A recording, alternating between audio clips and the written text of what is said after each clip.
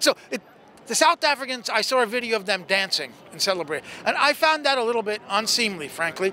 When the people in Gaza were not happy about this ruling, it's not about the South Africans. It's not about us. It's not about activists here in the square. It's about the people there in Gaza, and they were not happy about it. So that's why I don't think it's a complete victory in any way. But it could have been a lot worse. So, and the fact that Israel usually gets away with this, and they haven't yet, is something significant, absolutely.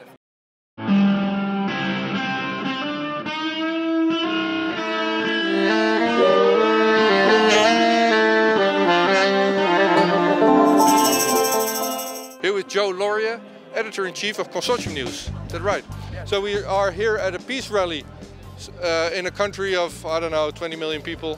What's the turnout? 200? What do you think? Oh, what percentage is that? Less than 1%.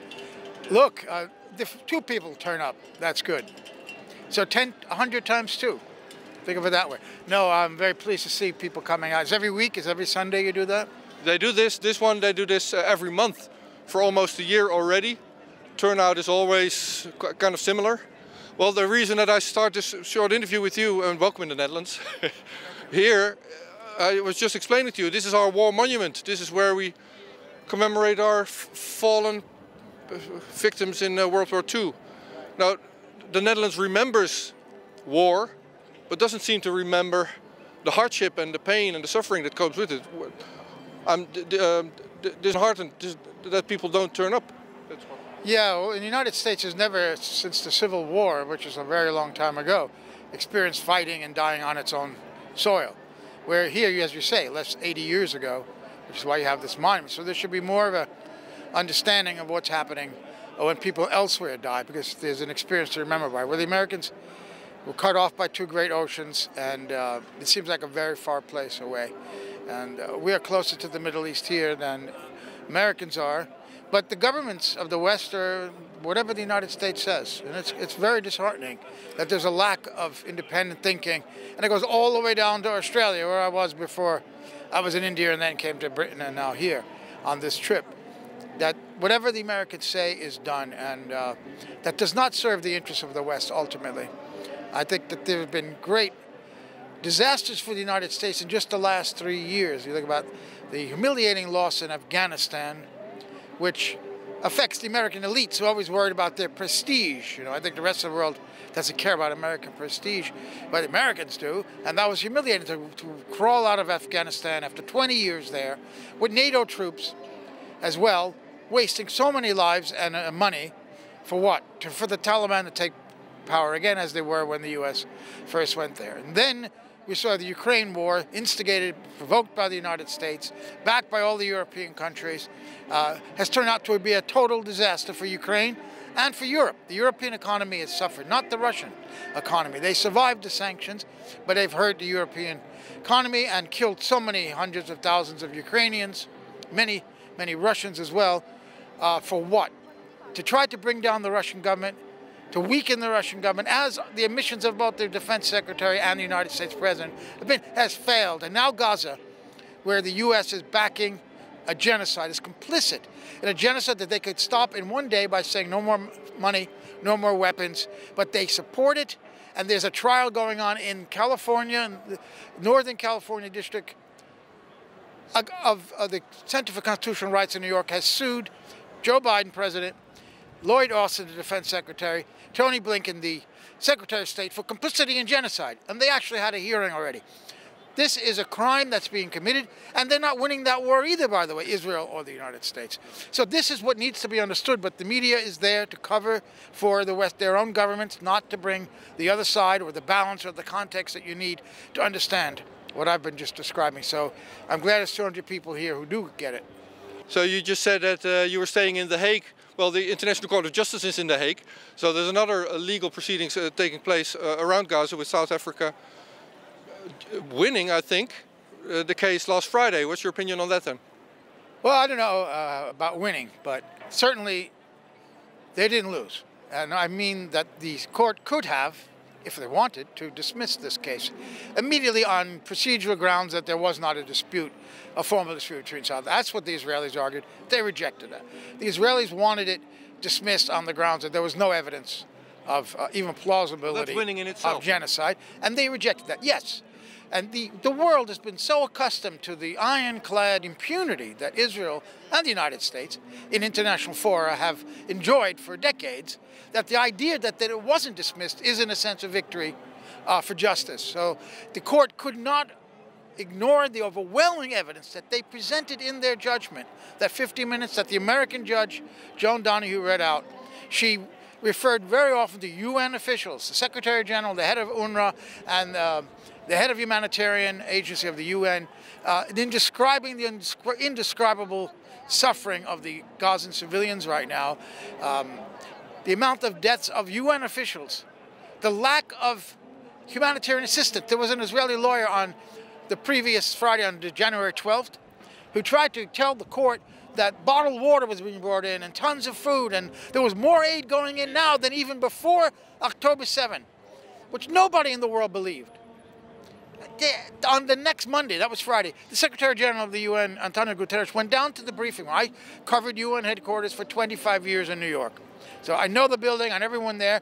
I know that press conference room. I was there every day. And you never see the Secretary General go there on a Monday morning in January. He gives one press conference a year in that room.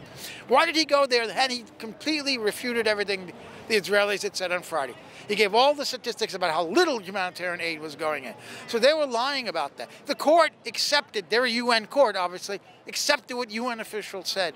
And they went in great detail of the amount of suffering and death that's going on, the disease that's spreading, the lack of water. They really described what is a genocide. It would almost sound like the South African complaint was being read by the judge. So it was too much evidence not to rule that there was a plausible case and that they will put Israel on trial for genocide, which in itself is an astounding thing to hear. And this is how far Israel has gone.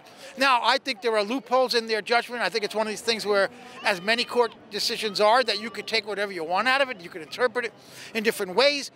For example, she did not say that they have to stop killing civilians or stop genocidal acts, but to prevent them from happening. To say stop them would to say that there were already genocidal acts happening. The court has not decided that yet. And they could, and the stop killing of civilians has to be within the scope of Article 2 of the Convention to Prevent Genocide. So the Israeli lawyers could easily argue that, yes, civilians are dying. We regret that, but it's outside the scope of Article 2. You could even commit a war crime and be outside the scope of. You could commit a war crime, but it's not genocide. So they could continue find legal arguments why they could kill, why civilians could die. So it could have gone further. They could have ordered a suspension of the operation. But I think that is not a victory for Israel. And it's not a complete victory for the people of Gaza, because they are the ones who count. And they were very disappointed in this ruling on Friday. Very disappointed. Were you disappointed? Well, at first, my impression was yes, because they did not order a suspension of the hostilities. And what I felt, and I reported that immediately, was then supported in the analysis that I saw in Al Jazeera and the reports coming from Gaza, and then a Reuters report from Gaza that I read, that the people there were crushed by this decision. So the South Africans, I saw a video of them dancing and celebrating. And I found that a little bit unseemly, frankly.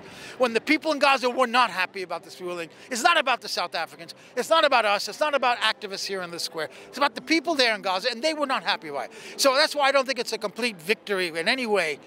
But it could have been a lot worse. So, and the fact that Israel usually gets away with this, and they haven't yet, is something significant, absolutely. One wonders how much of the court case for the International Court of Justice was geopolitical, from South Africa being part of BRICS, and not just only focused on Gaza, but time will tell. Well, I think that the courage that countries in the South now have are exhibiting against the monolithic power of the United States in the world, to challenge the dominance, is something that has grown even in just the last 2 years. This movement of the West being on the defensive by BRICS was gathering for decades, but it is accelerated enormously by the invasion of Russia into Ukraine, which I firmly believe was provoked by the United States. There's plenty of evidence for that. They wanted to do it to get Russia to be defeated and to bring down the government with sanctions and with an economic war, with an information war.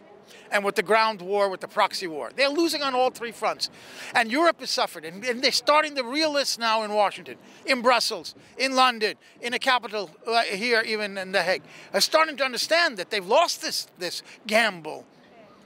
And Russia's not lost. And what has that done? That has increased this acceleration of an alternative economic, trade, diplomatic system that is now starting to trade without the US dollar, for example. So a whole other world system is developing. It was developing, it's been accelerated enormously by Ukraine. And I think that gave the courage now for somebody, as well as the enormous crimes that Israel is committing now. They committed crimes with Potkaars-live, with all the other Gaza attacks. 2,000 died. This is so much greater in scale. This is obviously their attempt to finish off the project that Ben-Gurion began back in the 40s, which was to take all of historic Palestine with genocide, with ethnic cleansing. They want river to the sea. They are actually committing the genocide river to the sea. To say that Palestinian protesters on American college campuses, when they say Palestine should be free, are the ones calling for genocide, when there's a real genocide going on, is so extraordinarily outrageous in projection and in muddling people's minds and in gaslighting everyone. So that's why I think South Africa could operate. It's not just them on their own. There's definitely coordination with the other BRICS countries, including Saudi Arabia, by the way, who's part of BRICS now. They are involved in this. So it's a great movement, and it is part of this totally changing world, as I was describing this last case. And the International Court of Justice over there in The Hague, from where we are, is understanding that to a certain degree that they never did before. Dozens of countries are supporting South Africa, and there is lack of journalistic report being made of that case and others. But there is coverage every day, more so, even here on this small demonstration.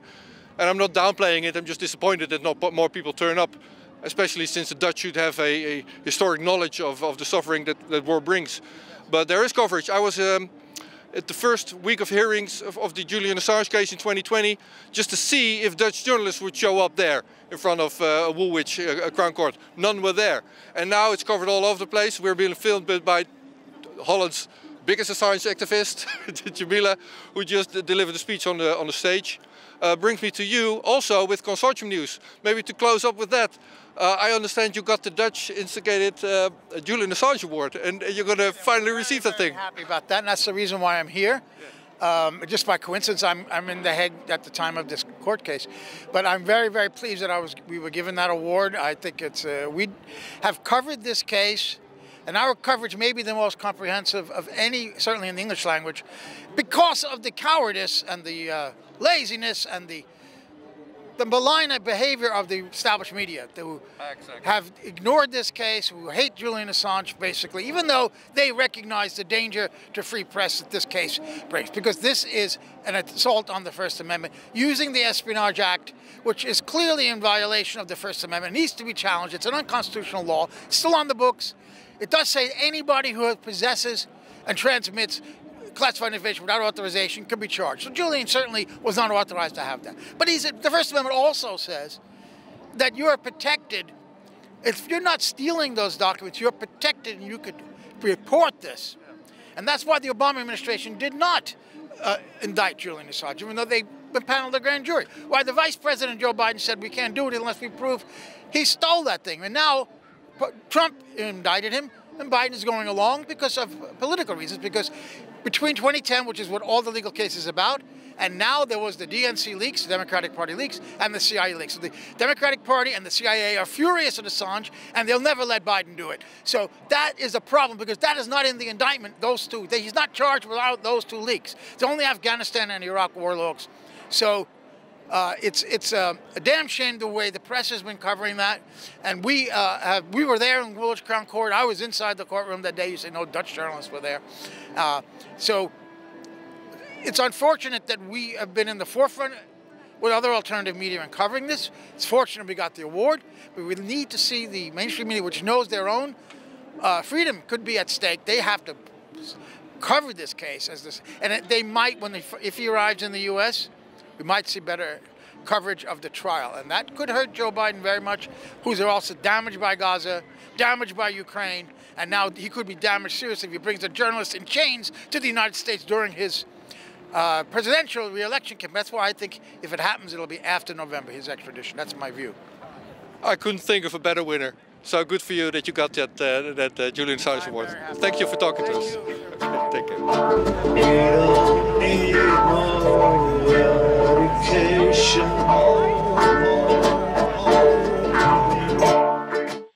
Het gaat hier vandaag over saamhorigheid. Dagje zonder hemel. Rustig, lieg niet. Wat ze normaal maken, wat niet is normaal. Every nation in every region now has a decision to make. En dan ook geen hel meer. You think I'm joking? Predator Dat drones. is best makkelijk. You will never see it coming. Wat dacht je, alle mensen? Laat staan dat ik kan ingaan over vuur. Bezig met vandaag.